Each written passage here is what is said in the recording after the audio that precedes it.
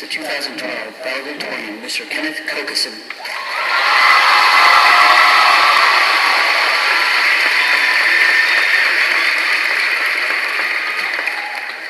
I would like to start off by thanking my Lord and Savior Jesus Christ, with whom I cannot be here today.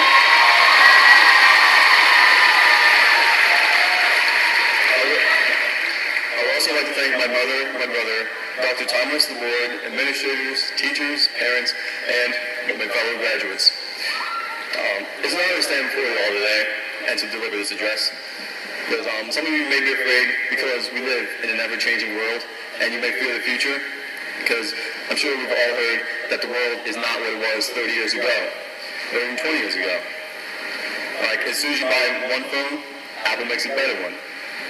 Microsoft has gone through XP, Vista, Mojave, and Windows 7 all in the past few years.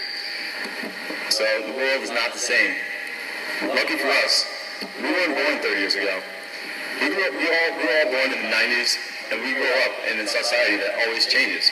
And we've learned how to adapt and overcome new things. We have advantages that we didn't have before, and then we have learned how to learn and how to go with the flow. Not only have we learned English, math, science in the school, but we've learned how to figure things out for ourselves. And these caps, gowns, and tassels prove such. After 4 years of seemingly endless assignments, rising at the crack of dawn, we can all share this moment of celebration and triumph.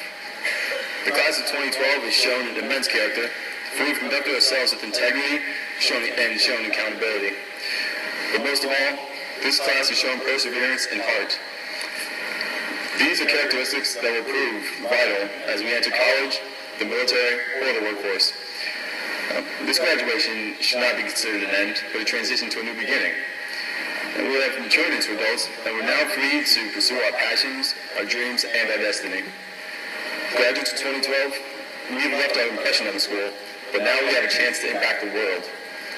God bless America, and thank you for your time. Congratulations to all.